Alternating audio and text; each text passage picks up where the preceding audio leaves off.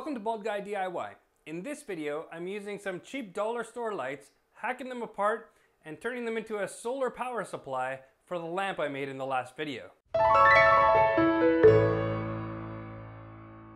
In the last video, I used a set of battery-powered string lights in order to make the water drop lamp.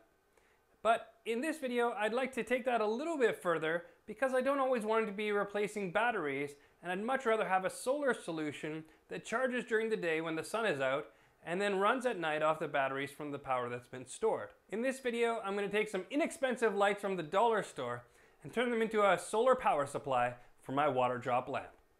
Let's get started. I picked up a few garden solar lights from the dollar store, and they really are a simple little device. Most of what it is a plastic piece, clear to let the light shine through and black rod to support it. And you can see really we're just going to keep the cap. Inside the cap are the components that we're looking for.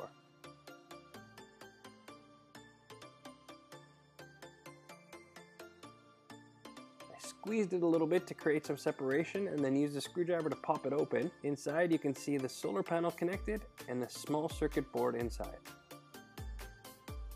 I'm going to measure the voltage coming off of one of the individual solar panels and find it to be between 1 and 1.5 volts, so very similar to a AA or AAA battery.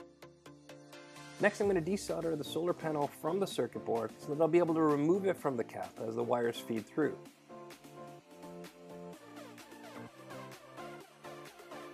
Next I'm going to remove the circuit board from the remaining piece of the cap. There's just one screw there and then it pulls apart.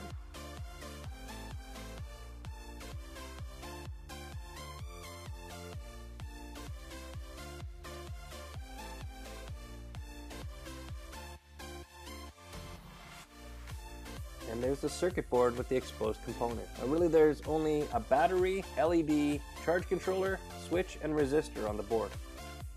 Next I need to get the solar panel off of the cap, and to do that I'm just going to chip away with a pair of side cutters and remove the excess plastic. There's a double-sided sticky tape that holds it onto the cap, so really just need to get under there and then eventually pry it up and pull the wires through. A little hot glue as well holding the wires in place, and you can see there's the sticky pad, and then our little solar panel is exposed. Now if I check once again to make sure it's still working, I am indeed getting between 1 and 1.5 volts, depending how much light is showing on the panel at a time.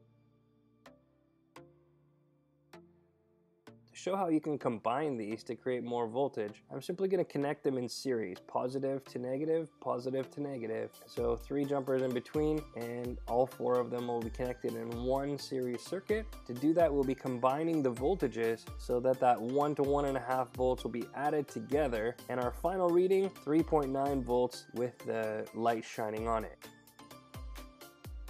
Next I'm going to desolder my battery pack from my previous lamp project so that we can test out this solar panel and see if it does the trick. I wanted to make sure that worked, and I was getting 3.9 volts on it as well. So now I'm going to attach the leads from the solar panels and then shine some light on it, and we'll see what we get.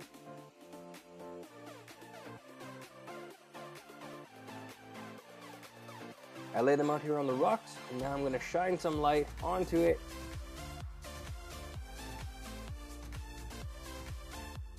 We do see a faint glow with the LEDs inside the watering bulb. Now I've removed the LEDs and connected up the solar panels back to the boards. Now I'm going to add jumper wires so that we'll be able to connect it all up in series. Again, that's going to combine the voltages of the panel, and it's also going to combine the voltages of the battery so that once the batteries are charged and it's running on battery power, then it's going to supply us 3.9 to 4.5 volts instead of 1 to 1.5 volts. These little solar lights are quite ingenious because they're really just a solar panel and a battery, but there's a little charge controller there that turns the light on only when it's not getting a good enough supply from the solar panel. In that respect, it only shines in the darkness, and when it's bright outside, the light is off and the battery is recharging. You're going to see it function together as one panel, but with a higher voltage.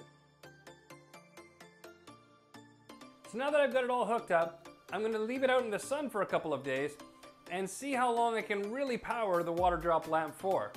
My expectation is that I'm probably only going to get about 30 minutes, but I'd like to try it and see how it turns out. Now, if I want to take this to the next level, I would get a solar panel online and some rechargeable batteries so that the amount of power produced is much greater and also the storage capacity of it is greatly increased. I'll leave links in the description so you can check that out. And after I get a chance to play with it, I'll also leave an update in the description to let you know how it turned out. If you like the videos we're making, please consider subscribing, share with the creative people in your life, leave us a comment below, tell us what you'd like to see down the road or a project you'd like to see us tackle. And remember, with all your bright ideas, don't be afraid to be Balder.